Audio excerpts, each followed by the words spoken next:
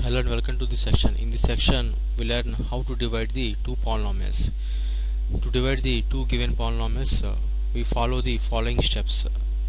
The first step is set up a long division form. Set up a long division form and arrange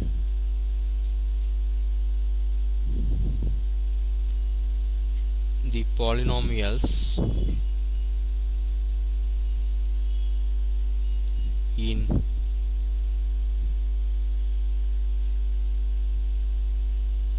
descending order,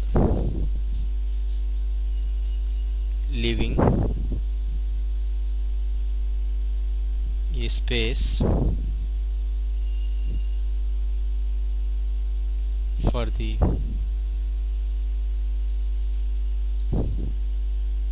missing terms. Now the second step is divide the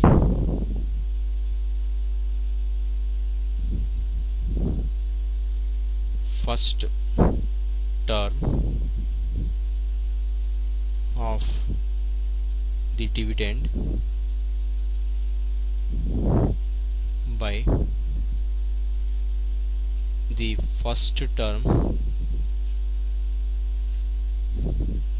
of the divisor and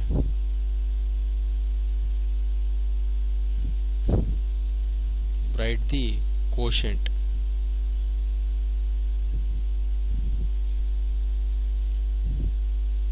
The third step is multiply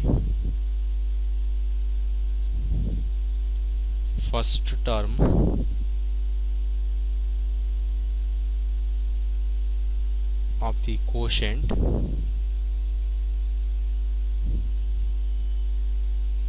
by each term of the divisor. The fourth step is subtract like terms and bring down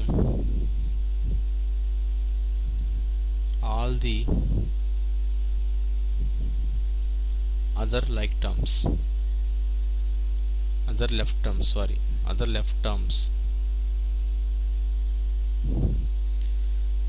Now fifth step is we use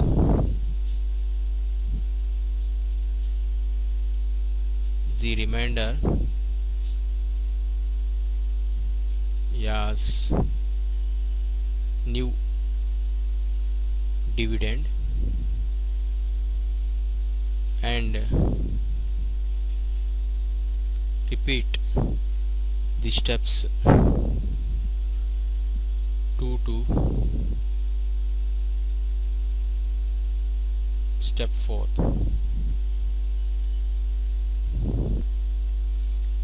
And the last step is stop the division when the remainder is 0 or there is no term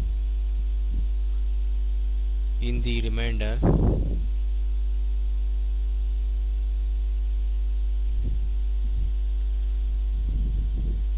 into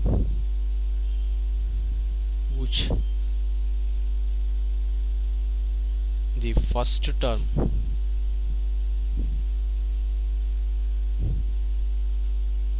of the divisor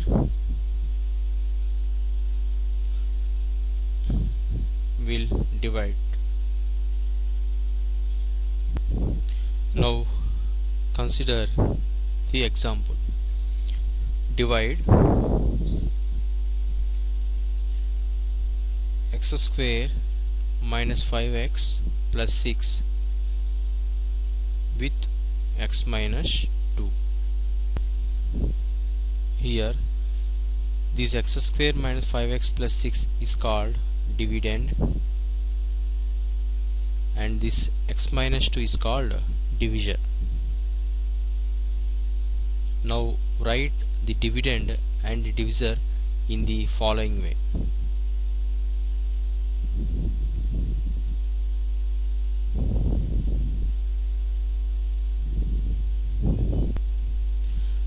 Now divide the first term of the dividend with the first term of the divisor in this way, and write the quotient. In this case we get the quotient as x, and by rule 3 multiply this quotient x with this divisor x minus 2, we get x square minus 2x.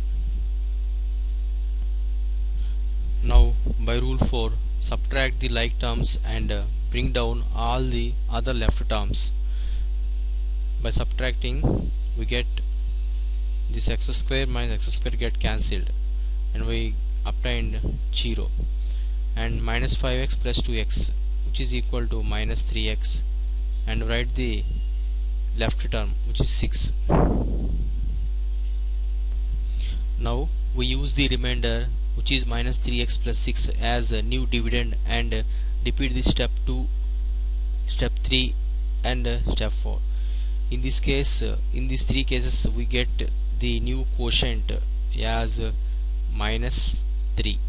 When we multiply this new quotient minus 3 with the divisor x minus 2, we get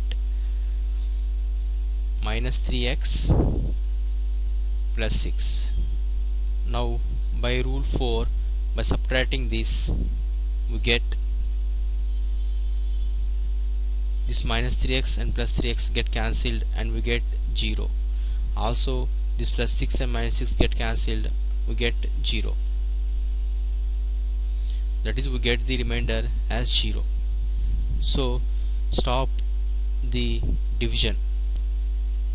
Therefore we can conclude that by dividing x square minus 5x plus 6 with x minus 2, we get the quotient x minus 3. I hope